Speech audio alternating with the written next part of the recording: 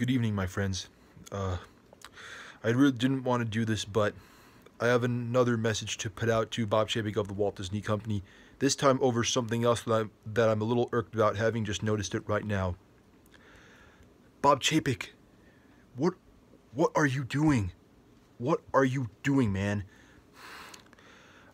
I am here staying up 4.5 hours until the premiere of Marvel Studios' new series Moon Knight on Disney Plus, with the promise from you, Kevin Feige, and a lot of other people at Marvel Studios that this will be, especially after you put the Defenders Netflix Marvel shows on Disney Plus with their TV MA ratings retained, that it would be a brutal, bloody, violent show that would push the boundaries of its TV 14 rating as hard as it could.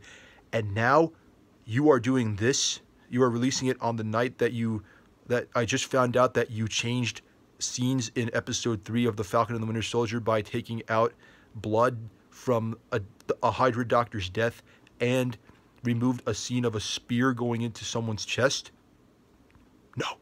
No. That needs to be called out on. Mr. Chapek, sir, I don't know how Kevin Feige feels about this, and I'm sure he would not be pleased to see that on social media.